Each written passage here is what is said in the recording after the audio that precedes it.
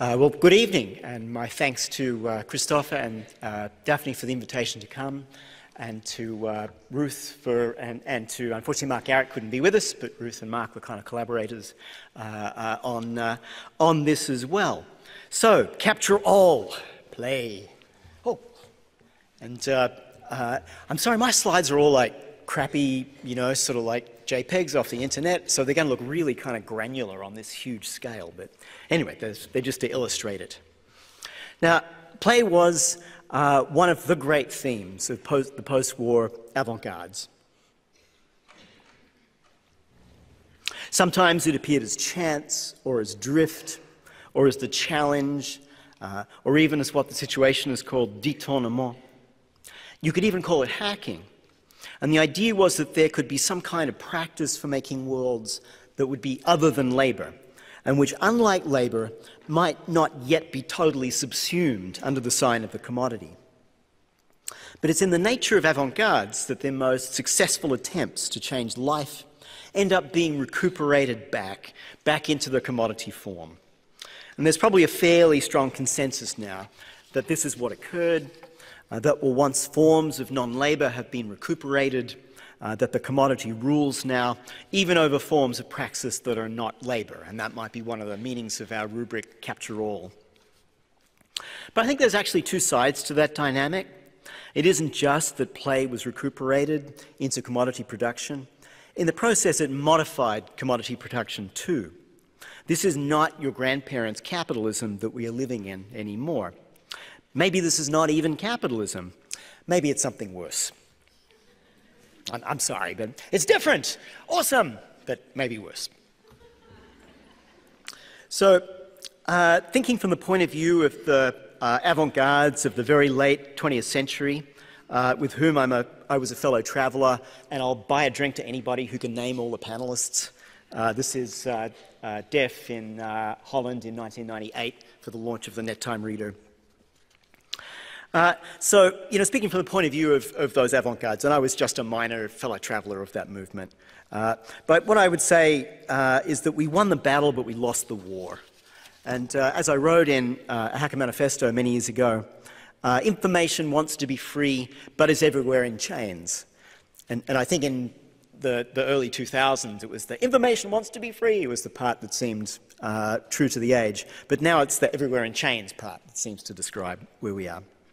So information really did escape the narrow bounds of a thing-based property system, and partly as a result of the combined efforts of avant-gardes and social movements, but only to be recuperated again at a more abstract level. That's why I say it's maybe not capitalism anymore. It's like something over and above that, like a more abstract form of the commodity. Oh, and that was Hack Manifesto. That was a German edition. So when I wrote Gamer Theory, I wanted to have done with any kind of romanticism about the great outdoors. A lot of avant-garde languages in the late 20th century, through to the present, still draw their energy from a romantic conception of an outside. They celebrate the virtual, or the glitch, or the break, or the exploit. They want to break on through to the other side. But what if there is something irredeemably romantic and even theological about this desire that there be something else there? What if the challenge of the times was really to start thinking entirely within systems of constraints? So there is no outside anymore. The planet is now a badly designed game, a game that captures all resources and plays at transforming them all into the commodity form. So in that sense, I think this era of the Anthropocene, and call it what you like, yeah? But I'm going to call it the Anthropocene. It's really the end of that version of romanticism that longs for an outside that can be obtained in some sort of Promethean leap towards a world of pure objects or pure concepts. So instead of the virtual or the romantic beyond, maybe a gamer theory of trifling with the interiors of dysfunctional systems is where we are. And that might be a more aesthetic and conceptual practice that's kind of in tune with the times. And so when I, no, don't have a slide for it. When I sort of rewrote the history of the Situationist International, that was sort of one of my goals, to sort of stop seeing them as late romantics and to start thinking of them as early something else, as kind of early precursors of the aesthetics of playing with spaces of interiority, of being within systems. But perhaps some examples of game of theory works might be helpful for thinking through what such a practice can do. And I want to look at two examples that both use my favourite game of all time in its different editions, which is SimCity. Anyone ever played SimCity? We have a few takers. Anybody ever play The Sims?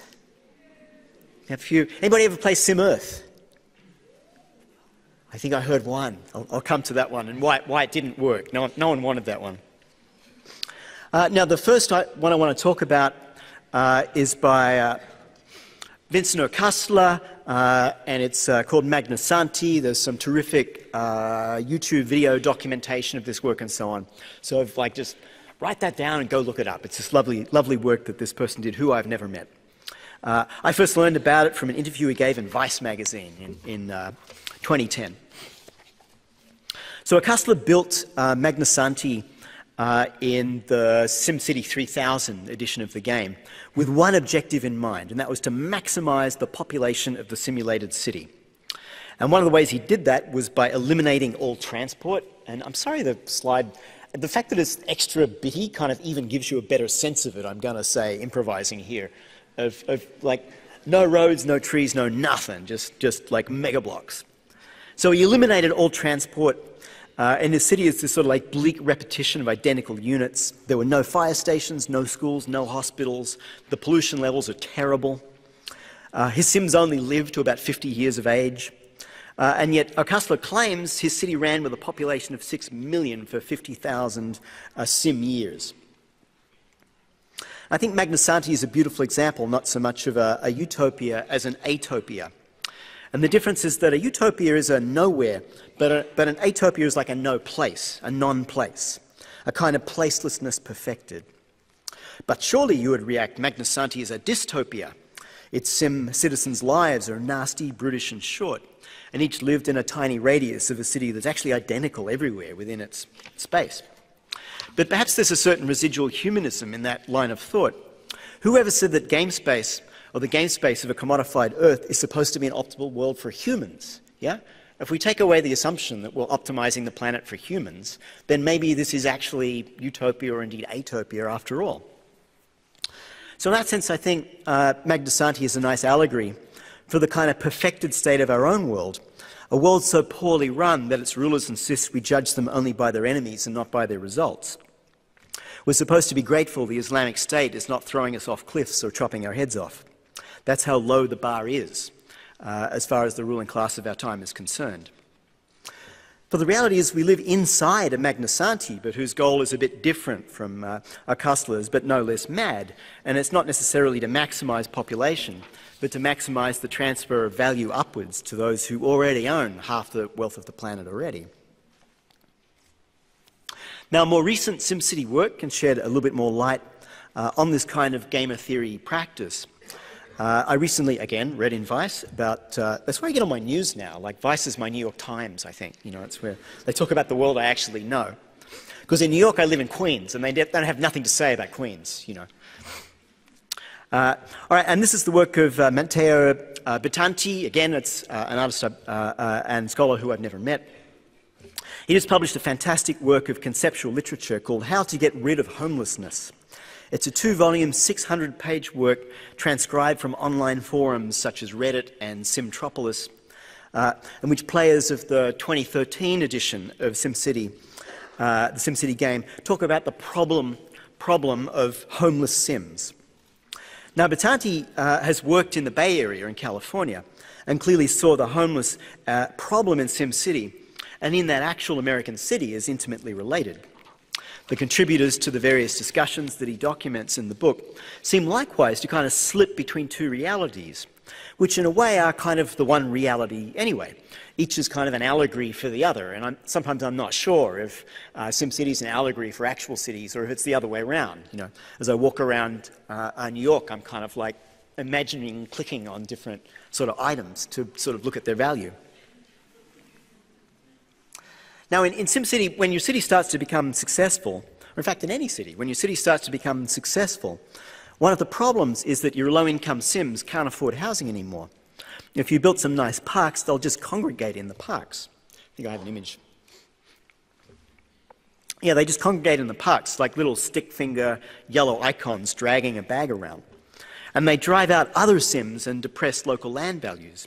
But they don't depress it to the point where they can actually afford housing anymore. And the best you can do, according to Batanti's documentation, is lay in a bus service so they'll leave town. Yeah? That's kind of like basically the best you can do, which Rudy Giuliani tried. You know, it's like that's a real-world thing. Now, the text makes for interesting reading. I cannot claim to have read all 600 pages, but I really did get through a good slice of it. Occasionally, posters in these forums will have an ethical or even political point to make. But it's kind of striking how much Fox News talking points have seeped into the language of the people posting about this. One of them insists that in America, welfare recipients receive $65,000 a year. It's like, really? Did you fact-check that one? But what doesn't happen much, and this might be the point of Batanti's work, is thinking about homelessness as a sort of necessary product of the algorithm itself. If the goal is rising property values, then the homeless are just one of the effects, and in fact not one that matters. SimCity, like actual cities in the overdeveloped world, are real estate games that are about capturing surplus value in the form of rent. A city that succeeds does so by doing something other than what we would think cities are sort of for. I'm sort of old-fashioned enough to think cities are supposed to like house people, yeah, whereas the successful city actually dishouses people. Now, both Batanti and Catlow offer works that are sort of algorithmic or allegorical doubles of the world, although not quite in the way that narrative works are allegories. They're more of the order of algorithms. And I'm using that term here very loosely to mean a procedure with a beginning, a transformation, and an end state. Algorithms are sort of emerging as a major object of critical and creative attention.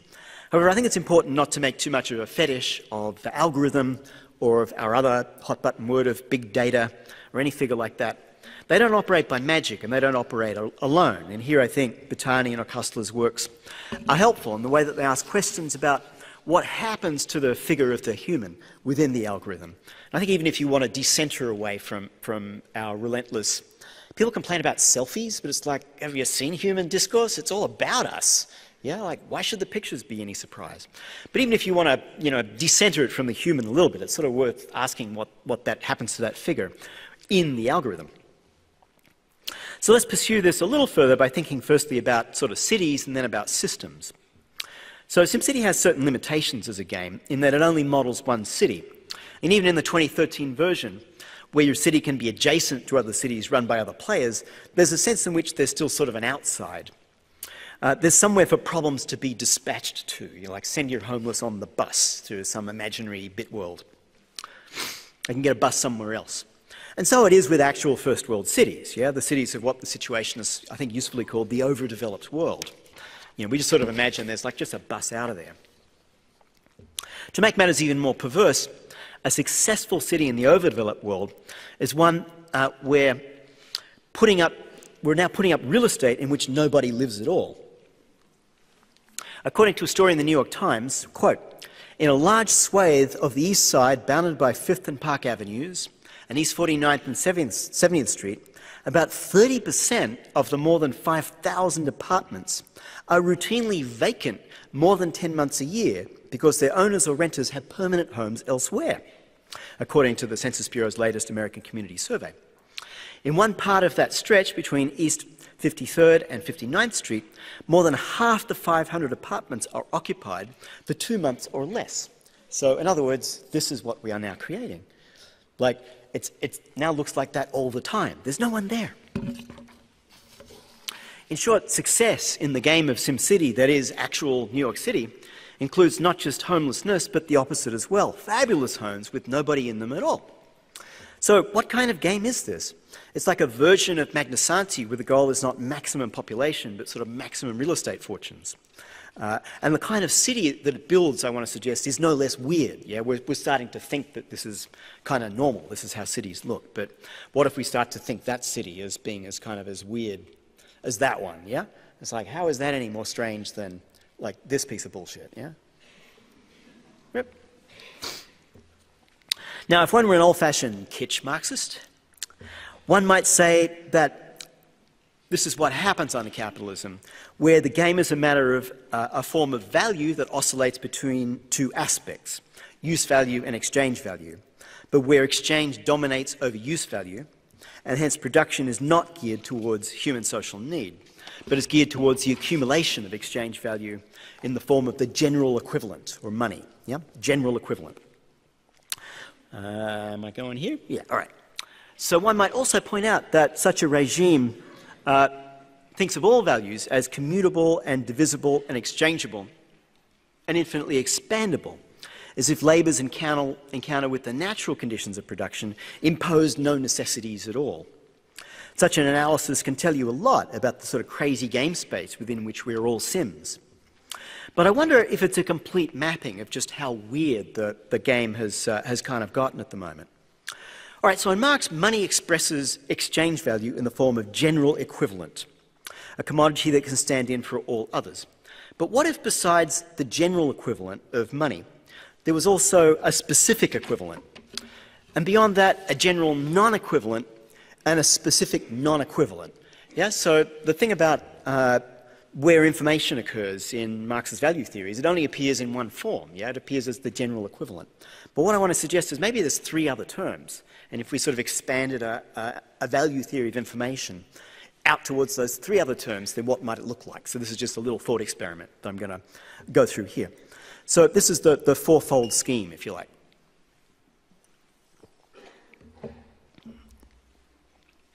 And the fourfold scheme might sort of more comprehensively account for the forms of information within which use value is organised and expressed and controlled. And so then the four forms of information would be respectively the general equivalent, money, right? Specific equivalent, data, but where we've usually thought of what organises data and accounts for it as being some sort of science. Yeah? So that would be what the specific equivalent is. So it's no longer a general equivalent, it's not like a pure quantity. There, if you like, it's general, but there are sort of specific ways in which data is supposed to be organised around specific objects. Then we'd have the general non-equivalent, which I'm going to call culture, which is a series of totally made up, sort of consensus hallucinations and myths through which we all live. And then, we could think about the specific non-equivalent, which is art, yeah? Because that's how I think Adorno was thinking about the role of art. It's supposed to be non-equivalence. So, the stuff that's in the art world might not ever actually live up to its claim to be art, but where you actually do find art, what it would then be is specific non-equivalent. It's a form of information that no longer is either general or equivalent at all, and this actually might be very, very rare. So could we think use value in relation not just to one form of information, but in relation to four? And then what they do is sort of parcel out four different ways that information could possibly be organised. So there might be more than one kind of information in the world.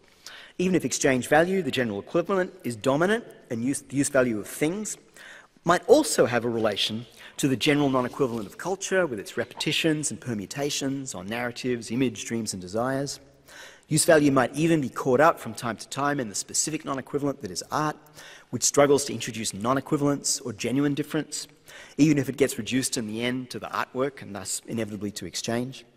Use value might even have to contend with the specific equivalent, which in these times of big data is a sort of real-time map of the displacement of things as fast and as extensive as that of exchange value. And that might actually be the real wrinkle of our time, yeah? That the specific equivalent caught up with the general equivalent and moves as quickly as it does. So we can know a lot more about the things in motion around the world now than their unit price. Yeah? We have all of this information about what's circulating, other than how many units and what their price is.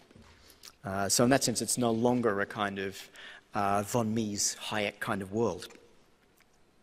The problem might then be to reimagine not just use value's subordination to exchange value, but rather the inability of our current deployment of all four kinds of information value to direct production towards human social needs in the form of use value.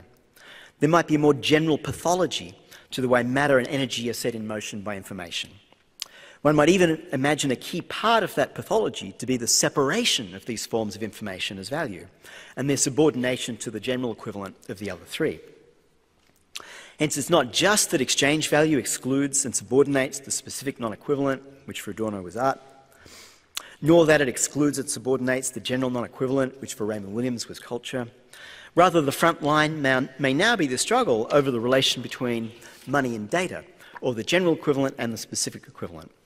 For if there is an institutional ideal form of the specific equivalent, it's neither culture or art, it's probably science. And you might notice science is now one of the things most significantly under attack, and I should probably here say, particularly in the Anglophone world, is sort of like the front line of science denialism as we speak. So maybe we need to put some different figures back in the story, some sort of neglected people. So who's heard of Theodor Adorno? Okay, fairly well-known dude. Who's heard of Walter Benjamin? We have heard of him. Okie dokie. Who's heard of John Desmond Bernal? Who's heard of Joseph Needham? We have some takers. Maybe you guys do sinology or something like that. All right, but these are contemporaries. These are people who tried to think through a specific intellectual practice and what Marx had to teach. It's just that they weren't trying to study literature or culture. They were scientists. And we wrote them out of the story. And when you tell the story of critical thought of the 20th century, their names no longer appear, nor do the names usually if they're equivalents in France and in Germany and so forth. So I wanted to put this guy back in the story, John Desmond Bernal, and particularly this guy, Joseph Needham, who wrote some truly astonishing stuff starting in the 1930s. And their problem was how could, and particularly Bernal, Bernal thought that science and communism were exactly the same thing. Because his experience of science was before big science, was before its kind of massive institutionalization and commodification. So there was this kind of hint that you then later find in people like Richard Stallman, who then later got to experience computer science in this magic moment before it all got commodified again. So are there ways that we could reconnect with that part of the critical theory tradition that thought critically about science, were not naive about it, and by any means were well aware of the pressures it was under to become something else, but thought that there was something that really mattered about it as a way of handling data, that was kind of key to it.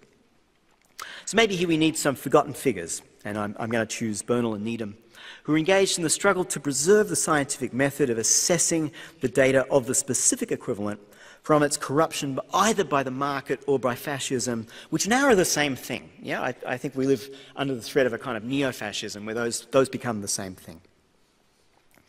So in our terms, they want to preserve some way of thinking about data where the general equivalent is not what subordinates the specific equivalent to itself. And that, I think, at the moment is a really specific kind of side of struggle. Today's ruling class wants to turn data into a form of unequal exchange and control, subordinated to exchange value. Hence, inconvenient data has to be excluded. For example, actual scientific data about climate change, or other examples of what Marx called metabolic rift, are now to be denied any legitimacy. So I think the struggle then is to sort of rebalance the four modes of information value and come up with a more complex organisational form for the relation of information to use value other than that of capital accumulation, which is indeed the only goal that the general equivalent can kind of recognise. So this might be a sense in which this is not capitalism but something worse. This mode of production not only subordinates use value to the general equivalent and has not only fully subsumed the specific equivalent of art and the general non-equivalent of culture, but it's also rapidly transforming the specific equivalent of all data, the basis of any science at all, into nothing more than a means of reproducing unequal exchange. One of the more absurdist signs of this is that in the United States, congressional Republicans have decided that the Scientific Advisory Board of the Environmental Protection Agency should no longer allow scientific experts to report on their own area of expertise because their argument is they'll be biased. If you're an expert on something, you must be biased. Like, that's the argument. So because they think the experts should be employed by industry, because somehow magically they're not biased. Yeah? I'm not making this stuff up. So on the face of it, this seems absurd, but only if one thinks that the specific equivalent, data and its interpretation, is in some sense a matter of science. And one could argue about what that term means and whether what it actually is always lives up to what it ought to mean. But I think it's a value to put back on the table in contention. So in this mode of production, the specific equivalent is to be fully subordinated to the general equivalent. Data only exists to produce inequalities that can be monetized as exchange value. And that is pretty rapidly rendering not only most humans, but most other species homeless on their planet. And that then becomes a sign of success. Yeah? So the sixth extinction is the sign of the success of this mode of production, is that it's eliminating species rapidly and will probably start to chip away at our numbers as well, and yet will continue to flourish and grow in its own terms. Now, SimCity was not the most popular of the Maxis simulator games. After a bit of a slow start, The Sims became one of the all-time great popular games, and the least successful was probably Sim Earth. And its problem was that it sort of lacked externality. There wasn't an outside onto which to throw the homeless. It fairly accurately modelled what happens when you subordinated a whole planet to some industrialised mode of production and started excreting a whole heap of extra carbon dioxide and methane into the atmosphere. But the best you could actually hope for was leaving the planet. So if you succeeded at this game, one of the ways that the game would end, you know, in the sense of some sort of win situation, is that all of your little Sims on the whole planet would get in spaceships and go to another planet altogether. I once got all the humans died, but ended up with intelligent robots, and which is actually sort of the probably more realistic scenario that you could get out of this game. So in a sense, it did have an outside, so it did sort of participate in that romance of elsewhere. In this case, it was the romance of space. But it wasn't a very believable one. When you played it, it was really kind of depressing. You know, it's like, oh, cook the planet again. And I used to like set it up and leave it to run overnight, and I would get up, and every morning my planet had cooked. You know, it's like, damn it. It's a really frustrating game. So in short, it seems we all now live in a sort of Magna Santi of a sort of planetary scale, yeah, or maybe J.G. Ballard's concentrated city, whose governing algorithm is to capture all work and all play and turn it not only into commodities but also into data and subordinate all practice to the rule of exchange. And any data which undermines the premise that this can go on now for 50,000 years has to be turned into non-data. So we pretend that data doesn't exist or doesn't matter. I think it was in North Carolina, one of the local government authorities had tried to sort of plot out coastal futures, and it looked like a lot of real estate was going to end up underwater. So the real estate lobby got the report modified so the look forward is only 20 years. Because in 20 years all the real estate's golden, yeah? It's just like after that, you know, you don't want to be investing in that. It's my parting advice for graduating students now includes, don't buy waterfront. All right, so if there's work and play to be done, what I want to say is it's inside the game space that is now the whole world, right? It all got captured. So is there a way that this game space could be the material with which to build another one? Like that then would be our question, yeah? Is there a way in which the infrastructure, of which we are now all like little components, can be doing the work of qualitatively building a different infrastructure than the one we happen to now inhabit, and whose tendency is to produce more and more of itself? But where its tendency to produce more and more of itself is in its own terms a winning strategy, but it's a winning strategy that doesn't include a lot of species in its forward-looking horizon, and where we're one of the species it doesn't include in its success strategies. So another way of thinking of this image is you know, this is, you know, the kind of the future that this infrastructure is looking to produce, where there'll be glorious skyboxes, but there won't be any people left to kind of service them. So with that cheery thought, I will leave you.